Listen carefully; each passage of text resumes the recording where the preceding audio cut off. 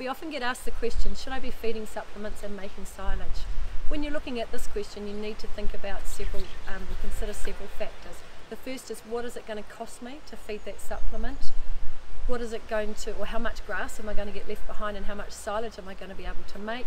What is the cost of making that silage? And then also maybe are we making any milk solids from feeding that supplement at that time? If we look at the cost of feeding that supplement, if we take a supplement such as palm kernel, we know that we can get palm kernel delivered for about $320 a tonne, but we can't just use this figure. We need to take into account the dry matter of the palm kernel, we need to take into account any wastage from feeding that palm kernel, and we also need to consider the cost of feeding out that supplement, or feeding out that palm kernel. And this can be anywhere from an extra 10% to 50% of the cost of that feed. When we look at how much grass that will be left behind, or how much grass that we can turn into silage, we need to consider the substitution. So that's for every kilo of dry matter of palm kernel that cows eat, how much grass have they left behind. Now this will vary with every farm, but at this time of the year, if we assume that this is about 75%. So for every kilo of palm kernel that the cows eat, they'll leave behind about 3/4 of a kilo of grass. Now not all of this grass will end up as silage, because there'll be some wastage in the harvesting, the cutting of the grass, and in the siling and the storage.